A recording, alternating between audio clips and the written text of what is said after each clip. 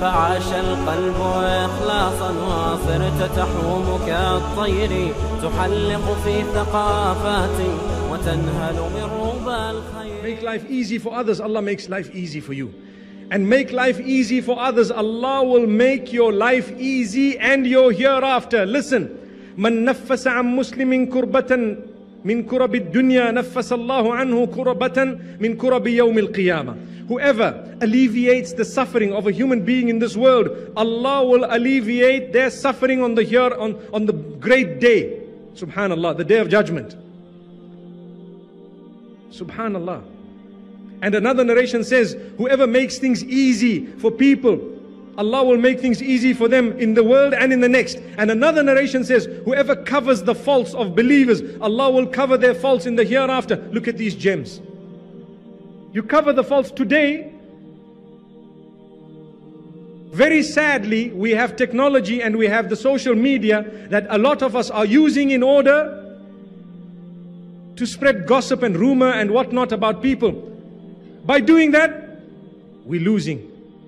Our gems are collecting dust. No one will know it's a diamond. It looks like a stone. Why? Because you've just been spreading rumor about everyone. You use your WhatsApp and your BBM and your Facebook and Twitter and Instagram and WeChat and Line and whatever else. To do what? You know, that sister, this person, oh, the child they had, this child is illegitimate, that person's doing this, that person's that, this person's marriage is about to break, that one is, doomed to hell, the other person was seen drinking. What's all that got to do with you spreading it? For what? If you want, as a believer, you need to help the situation, or shut up. Sorry to say that. But that's exactly what it is. You need to keep quiet. You might say, why did you say that? I did for a reason. Because sometimes that's exactly what you need. Keep quiet. Subhanallah. Keep quiet. If you're a believing male or female and you would like to have a good hereafter, when you see someone doing bad, ask yourself, how best can I help? That's the word. Not how best can I destroy their lives. No. We destroy people's lives, good people, because the movies teach us to do that. Because environment teaches us to do that.